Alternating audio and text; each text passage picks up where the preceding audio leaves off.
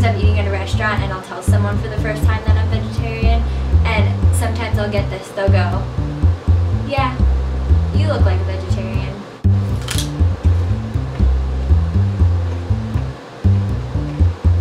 What's that supposed to mean? Meow! Hello everyone, happy Saturday. So I was thinking about what to film my next video on, and this one idea kept sticking in my brain, and so I thought, why not just film it? So here we are. By the way, I apologize for any noises going on in the background throughout this video. It is like 80 degrees outside, so we're just gonna ignore that for the sake of not sweating to death. If you don't already know, I am a vegetarian. I have been for about 5 years now. Yeah, about 5 years now. And it's a topic that's really important to me, and I thought I would make this video because I wish I had something like this to watch a few years back when I was first going vegetarian. So I hope it may help some of you guys who are maybe going vegetarian or considering going vegetarian.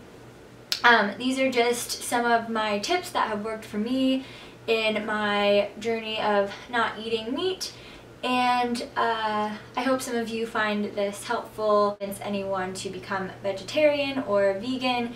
I'm not here to push my views on you. You can eat whatever you want, but if you're interested in becoming vegetarian or anything about this topic, even maybe cutting out some meat or just eating healthier in general, you might find this interesting.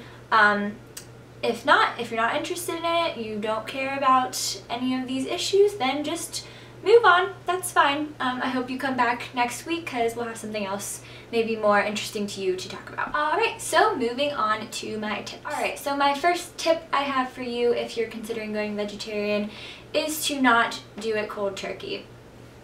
This may work for some people, and if you end up doing it this way and it works for you, then hey, there's no rules to doing this. These are just my tips for what worked for me and what I feel is probably the easiest transition into not eating meat.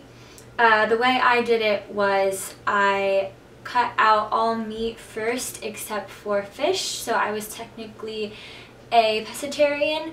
I think I did this for a few months before eventually cutting out fish altogether and meat and everything. This was a lot easier for me, mainly for the reason that going out with family or friends or just eating at home, I didn't have to totally resort to just vegetables or alternatives. I had the fish option. I know some people do the method where they cut out like one thing at a time, so maybe cutting out red meat first and then moving on to chicken and then fish and then going veggie altogether. Whatever makes more sense to you, whatever you think will help you transition more. My second tip I have for you is to figure out what you are going to eat.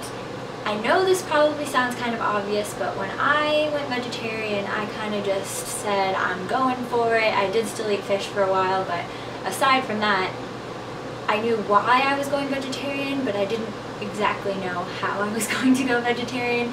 So my tip for you would be to research what's out there, research what you're going to eat, what you have access to.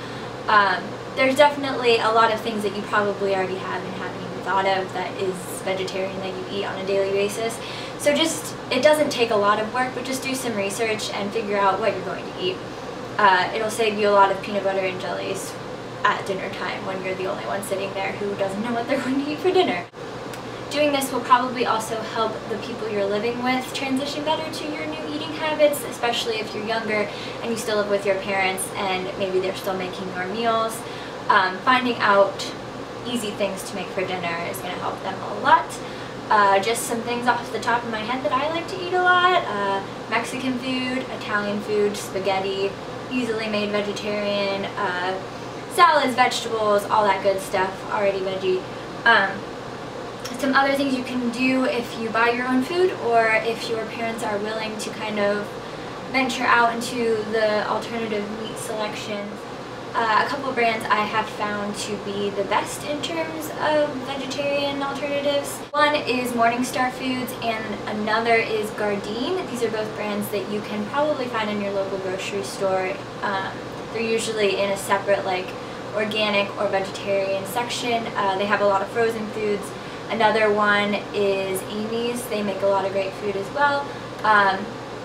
Just make sure you check on the back of the label. Usually they're labeled as vegetarian or vegan, but you'll find yourself looking through the ingredients list a lot more when you cut out meat from your diet, which probably isn't a bad thing because you get to see all the crap that's in food, which isn't that great. Something else to check out is if you have a Trader Joe's grocery store near you, I would definitely try shopping there more often because they have some of their own brand vegetarian meats and alternative products that are way cheaper than the big store brands that you'll find at your local grocery store, and they're all delicious. None of them have failed me. I have to say that this is an awesome time to go vegetarian. I know I've only been vegetarian for 5 years, but even so, 5 years ago, there wasn't a lot in the frozen or alternative meat section. There was like Boca burgers and like a couple Morningstar products, and that was about it. So I was kind of like stuck with what they had if I wanted to kind of get some meat alternatives or like branch out from spaghetti every night.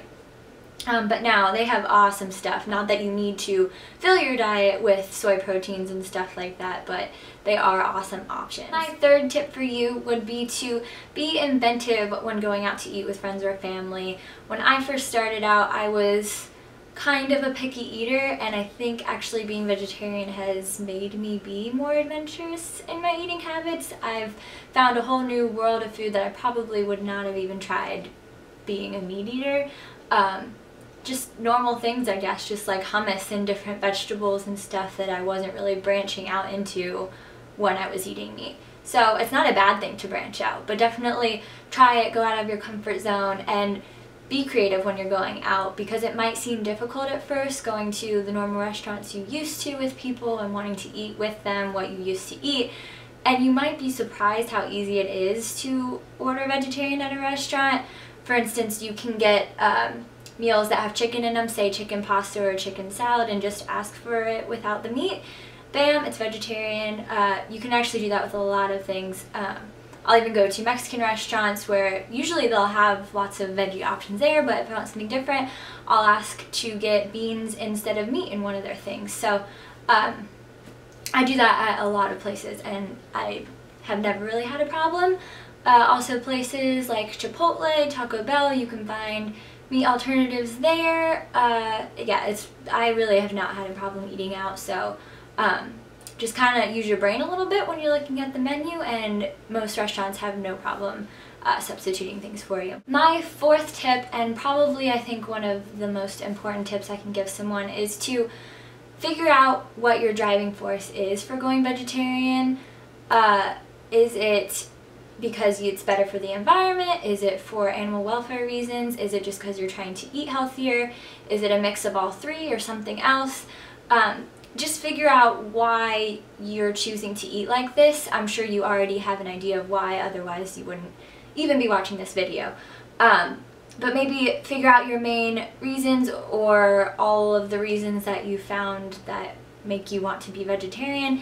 Do some more research in it, maybe watch some documentaries. They're not all easy to watch, but educating yourself on why you're going to eat this way will make doing it that much easier. That brings me to tip number 5, my last tip I have for you today.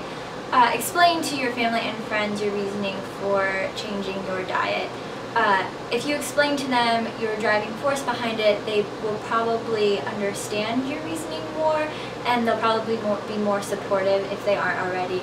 I know a lot of people are afraid of their parents not being supportive of them and just kind of making their whole new choice fail for them, or their friends making fun of them.